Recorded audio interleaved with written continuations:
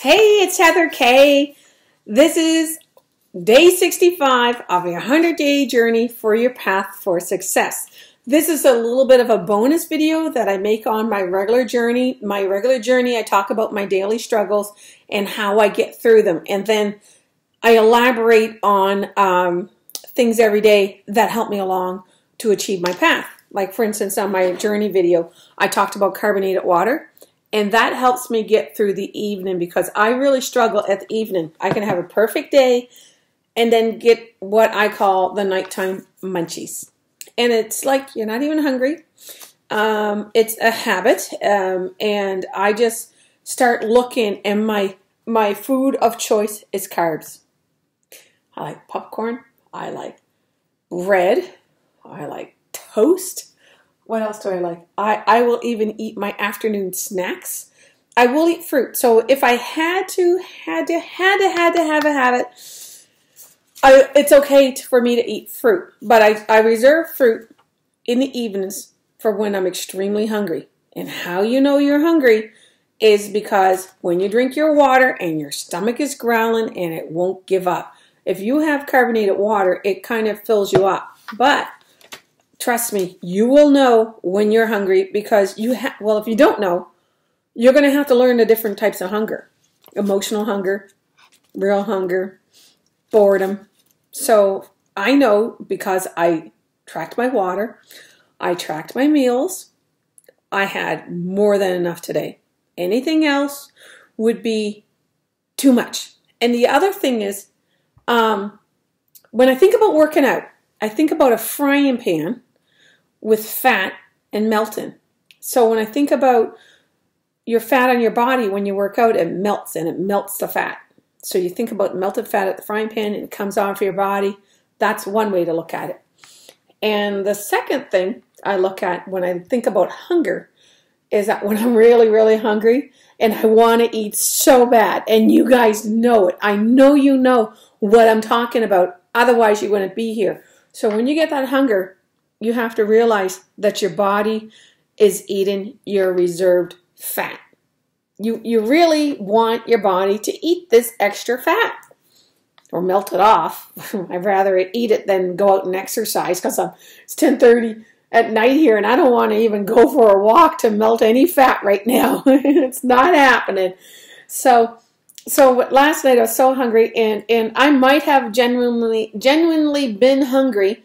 So I grabbed my water and I drank it, and I try to drink this early because this here will make you go to the bathroom. You've been warned, but it depends which is the worst of the two evils, going to the bathroom or feeling like you're going to starve to death. And trust me, I am not starving. It's just that my body your body wants you to do things. It wants you to give it a quick fix. It wants that carb. It wants that sugar. And it's like this annoying friend that won't stop.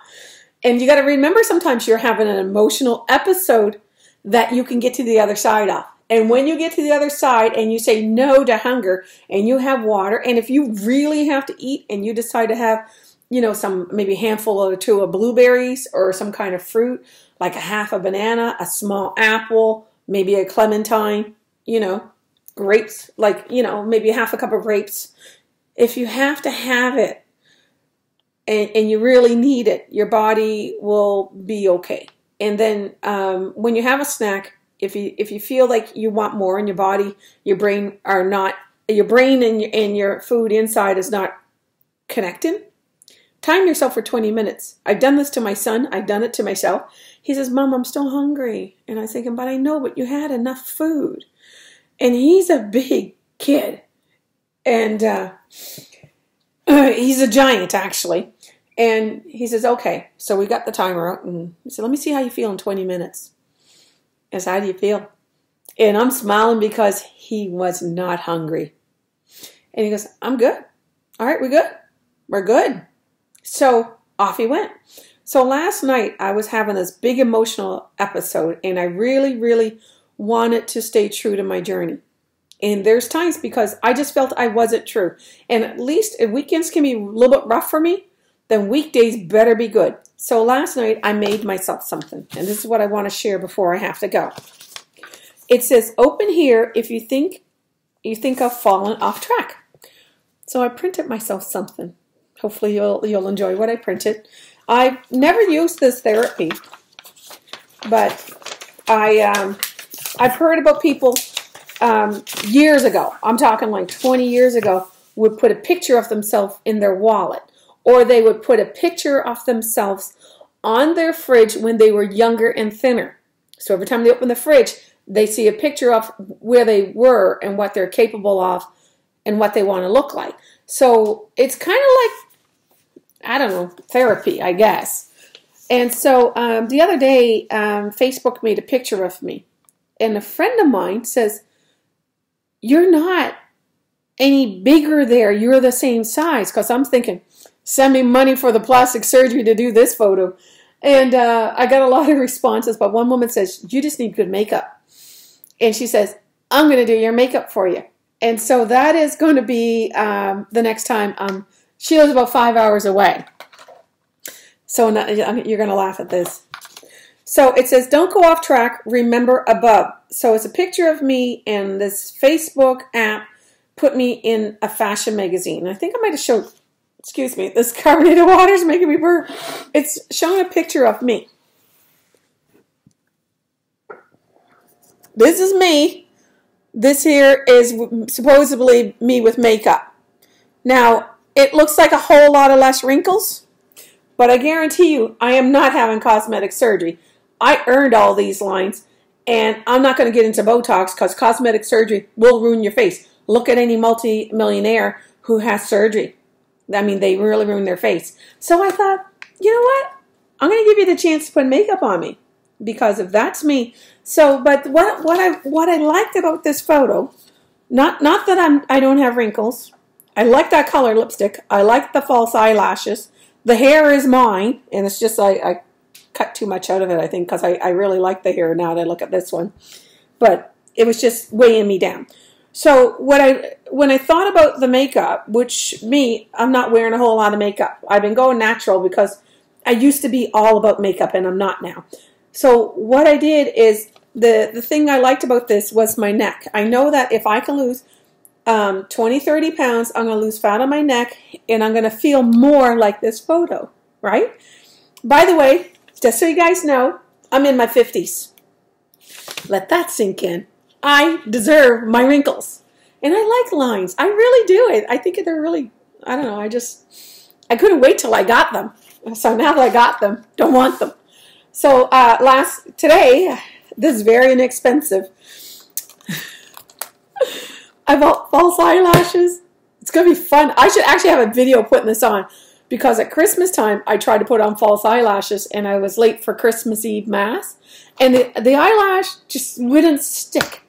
And I managed to put one on one eye and it was just kind of like my eye was just hanging out there.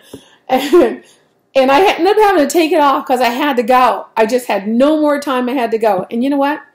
For like 2 hours, I could feel my eye sticking. And I couldn't make it stop sticking. I had no time to wash it. I had to go.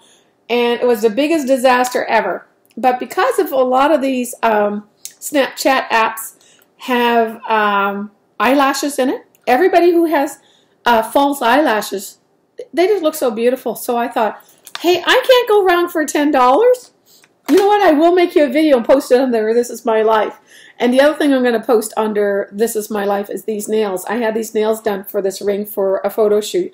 Well, they're starting to grow out, and I could invest in the money, but I'm unable to type. And the problem I'm having is I made a big mistake on my bank. I actually pressed the wrong button. And I'm always pressing the wrong button, so the nails are too long. And what I'm going to talk about this under This Is My Life. So these nails are going to come off at some point because this hand I can't stand. This hand I'm going to keep on for an extra day or two. Anyway, I'm sorry to bore you with my beauty tips, but maybe guys out there might find it funny and fascinating why women do what they do. So anyway, this is your life. I'm just making my videos. I'm sorry to be so long-winded. But I really want to tell you how I struggled last night and how I'm struggling tonight. And the struggle is because of the toxins that are in my body. When you eat out, you put yourself in their hands of who's ever cooking on how much butter and sugar and salt is in their food. The things they do that make food taste delicious. That when you make your own meal, you are more in control of that. And trust me, it's the toxins in your body. Let's take sugar, right? It triggers in you to want more. And your body is wanting that quick fix in your body for more fix with the food. So this is why it becomes a vicious habit. And you can cure that by making your own meals at home, packing a lunch, and being in control to what you put in your body. That's about it. That's all I want to say. It took me a while to get it out, but I'm hoping that somebody somewhere is liking what I say and is really trying them and is going to leave me a comment that, you know what? Because you mentioned it, I already knew, and you're right, it does work. Anyway, see you tomorrow. Press like and share, subscribe, notification, all that good stuff.